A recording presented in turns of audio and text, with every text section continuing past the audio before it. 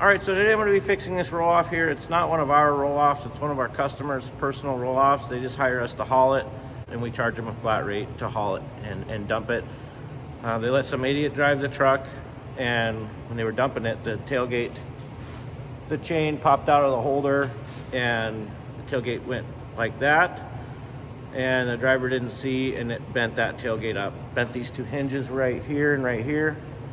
I'm gonna see if we can straighten them out, and then if I can't, then we have new hinges that I'll have to, it's gonna be a lot more work to replace the hinges, because they're gonna have to find something to hold that tailgate in place and things like that. So I'm just kidding, I did it. I'm an idiot. I've been doing this, I don't know, a decade. Well, roll-offs I've been doing about a total of about 5 years, 5.5 years. But you know, things get away from you, and it's a roll-off I'm not used to. There was a fridge in the back, and the fridges aren't supposed to go in the garbage site. You know, normally we'll just dump them out and throw the fridge in there and haul it over to the appliance pile. So I opened the tailgate, fridge fell out, and then I wanted to scoot over so I could back up farther. I always stop short of the pile so I can open the tailgate without walking in garbage. And so when that fridge fell out, I hooked the door, and then I got in the truck, pulled forward, I scooted over the width of the truck, or just next to the fridge, so I could get back to the pile to dump. And I think that while I was driving, a door just jiggled and shook the chain out of the holder here. Must not have had it in there very well. Then I heard the dozer operator honking, and I thought he was honking at me because of the fridge. And I'm like this is routine. I know, I'll get it, just relax. But that's not why he was honking at me. He was honking at me because this door here was being buried into the garbage and bending. And so just when you least expect it, this type of thing will happen to you. I'm human. And what I did immediately is I called the owner of the tank. I didn't even call my boss. This owner of this tank is a mason. He's been a mason for, I don't know, 3 or 4 decades. And he's gonna know if that's not straight, you know, from across the parking lot when I pull in. But I called him immediately, and I said, hey, I screwed up. What do you want? We'll do whatever to make it right. So we brought him one of our roll-offs to sit on, and he said, just straighten it. He just wants it functional. I want it a little better than functional. I want it functional. I'm gonna try and find some Battleship gray paint. I'd like it to look nice too. So the way I got this right now, the door's sprung and it's back, and it's actually under a lot of tension. I had the dozer operator at the landfill push that shut so I could get the safety chain on. So these hinges here, they're about a 1/2 inch thick plate. They're really heavy. There's some that are heavy. I think the ones that we have are like 3/4 inch, super heavy. I tried bending it back with the truck. I just stuck the tip of the hoist and tried pushing it over, but that metal's so thick that it just moves the whole box. So what you're gonna have to do, heat it up red hot. Using this, it's called the Rosebud. You can see there's got all them little holes. There's the camera there. Got all them little holes. Gonna heat up red hot. And what this does is allow you to put a whole bunch of energy into that metal, heat it up red hot, and allow it to be more pliable. So I'm gonna heat it up red hot. I'm gonna hit it with a sledgehammer, see if we can get it straightened out that way. There is a small crack. There's a small crack in the weld right here. So I'll probably grind that down to the bottom of the crack and weld that up. But anyways, yeah, with these Rosebuds, they are actually bright enough that you have to wear eye protection. I think a shade 5. It's just like with the torch. So I'm gonna go get my shade 5 safety glasses. So I got these. They're made by Nemesis. They're shade 5. And this Nemesis brand is my favorite brand of safety glasses. I get bad headaches when I wear glasses. They push in and I get bad headaches. But I never get headaches with these. This isn't a plug. I'm not being sponsored by them. But they do make these shade 5 safety glasses. And there's been times when I was working out in the oil field and we have whiteout conditions with snow and it's really bright. You can't see, and I've worn these as sunglasses before because it's so bright that even with regular sunglasses, I still get a really bad headache. So to switch these heads out, it's really easy. You just want to grab somewhere here kind of firmly.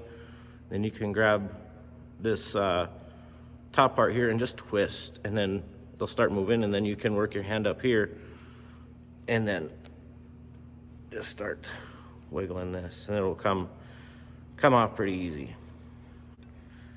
And then kind of figure how you're gonna be standing and the direction you want this pointed, and tighten it up. Try and keep the head where you want it, but I'll always go a little bit away from the way I wanted it. And the reason is when you get tight right here, then you can use the head, twist it back to where you want it. So that should work there. You turn on the oxygen and the gas. Today I'll be using acetylene. Most shops use acetylene, but I've seen some shops using propane for stuff like this. This is a striker right here. I'm sure a lot of you know what a striker is. If you don't do a lot of torching, you may never worn one of these out. It's just a little flint thing, and these twist off, and you can buy refill kits. I'm gonna put some gloves on. It's gonna get hot. Sometimes you're not paying attention. You go to rest your hand on something, and it's not red hot yet, but it'll burn the skin right off your hand. Whenever you're getting ready to use the torch to set your area up, you don't want to be moving gas cans out of the way while you got a big old flame coming out, or you know, your cell phone's right here. You're gonna be pointing the torch at. Just get yourself ready to go so that once this thing's lit, you don't have to do too much goofing around.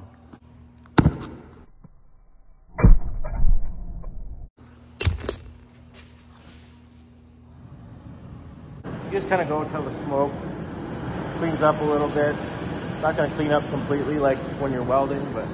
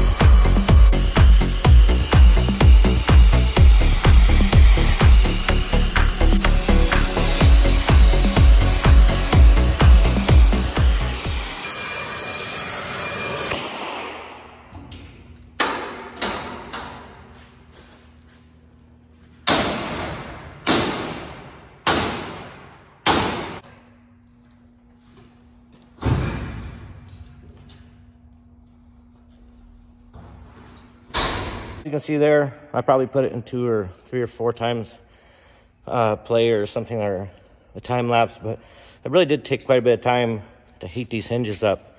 And this top one here, I probably didn't heat that up enough. Probably gonna have to hit it again, but I'm getting closer. When the dozer pushed this shut, the door was so sprung, when you push this shut and I put the chain through here, I couldn't get it out. This was sprung tight. And now I'm getting to a point where it's closer, but it's only easy to right here. After this, it gets hard. But now that I have that chain out, now I can use the door itself as leverage. I can come down here when it's red hot, and I can use the door as like a big giant pry bar. I'm not an authority on any of this stuff. I've just dabbled in it enough that I don't need someone to hold my hand while I'm doing it. But I'm sure there's like a lot easier ways and smarter ways of doing this. I don't have none of those. So get her fired back up here and we'll work on that top one again.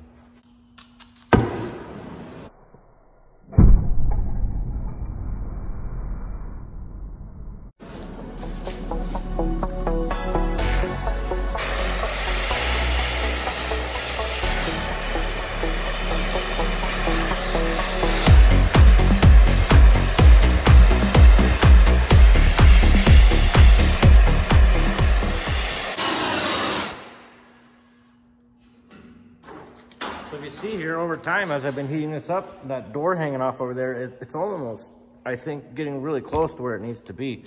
But let's see here. The door's actually been falling as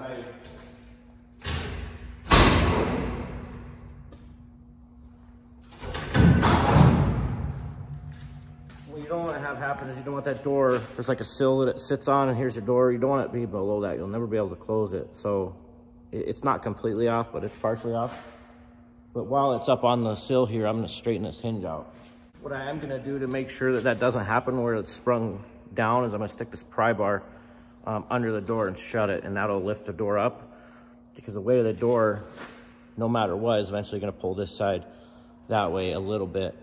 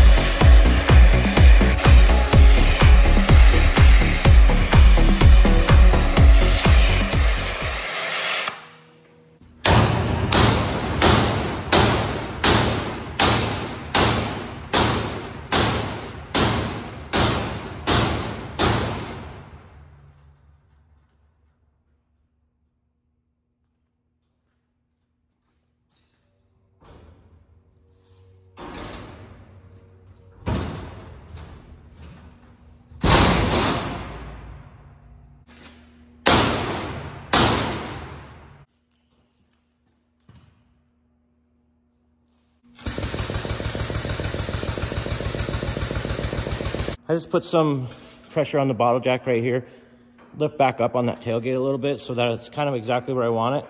I'm just gonna let this cool off just like that. Go get a couple cans of Battleship Gray, a can of primer. It is kind of a primer gray, but it's actually shiny. It's not gloss, I just must be semi-gloss or something. It ain't, it's not that flat Battleship Gray, so.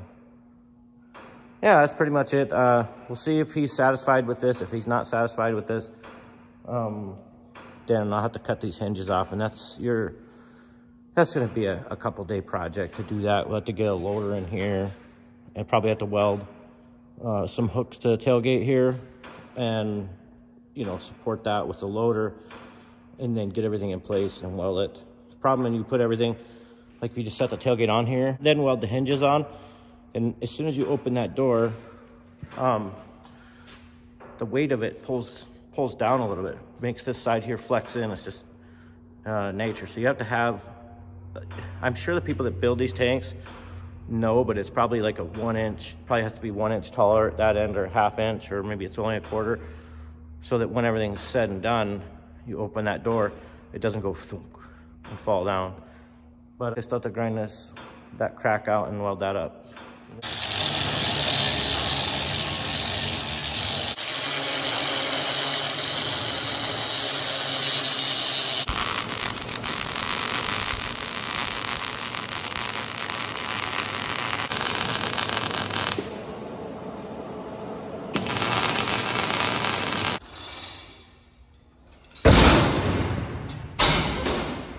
Now the door is sitting like perfectly fine. It shuts, it doesn't even touch the sill. So now what I'm gonna have to do, you can see I got all this really hot.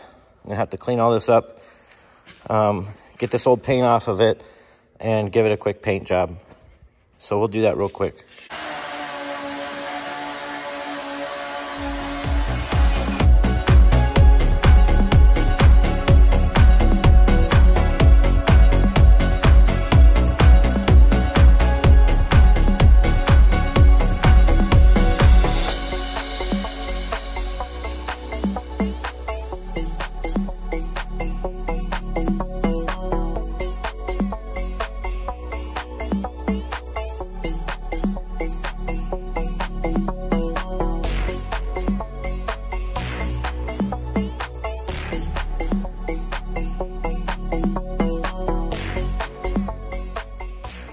Now the real test, I'm going to have to drop it off and see if he's happy with it. If not, it's going to be a month or so, or a couple weeks at least, before I could cut these hinges off and put new ones on.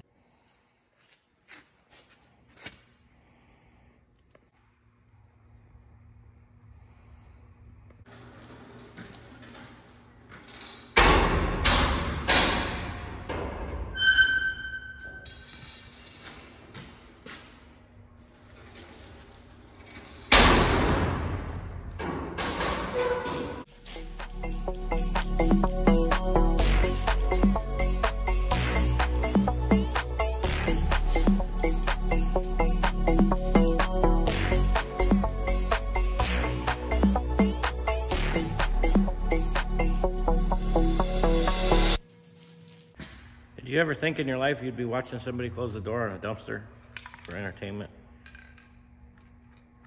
Surprise. Anyhow, everybody, closes fine. Doesn't bind on the bottom at all. We'll see if the owner is satisfied with the repair. If he's not, we'll have to, like I said, we'll have to bring it back in. Anyhow, everybody, thanks for your time.